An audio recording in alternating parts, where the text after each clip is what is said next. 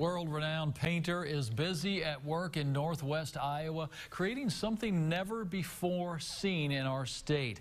Elias Johnson takes us high above Fort Dodge for a masterpiece in the making.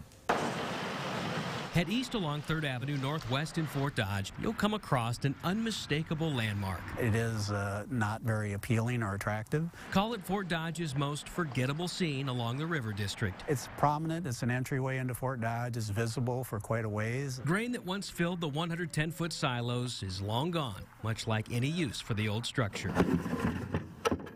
But where some see another eyesore needing to be demolished, Guido Van Helten sees a blank canvas. Kind of got that industrial kind of style to it, and I'm just working with the building as much as possible. For years, amateurs have tried their own hand to decorate these silos. Guido takes a more subtle approach. Trying to match it with the wall, you know. Until he gets the tones of this special paint just right. And ascends. For me, it's more like a sculpture, you know.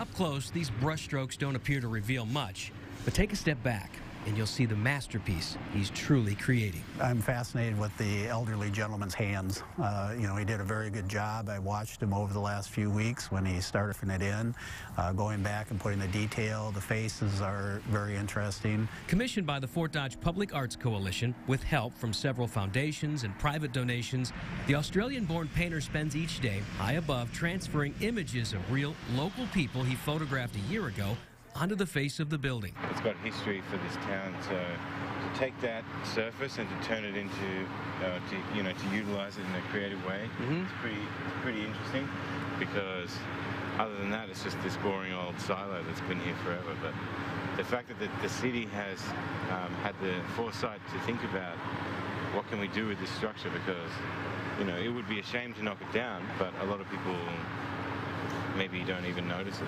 because it's been here so long, but yeah. To me, I don't understand how he can do it. Basically, Guido mapped out every square inch of the silo using a grid system. Her hair is positioned in that spot because I'm hiding that abnormality of that wall, being such a decrease in the gap. So it's stuff that normal people won't notice, but it's what I'm thinking about. Call it a right brain on steroids. Even the weather hasn't deterred. Well, it actually hasn't been cold enough, because I got all this warm, I got wool and everything on, and I have to take it off usually.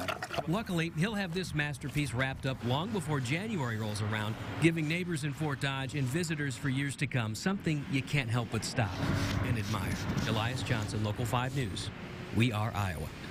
Wow, that is artistic genius right there. Well, when complete, the mural will be the tallest of its kind in our state. The paint being used bonds to the concrete as well, helping to seal the silo, and that should make it last many years for visitors to enjoy.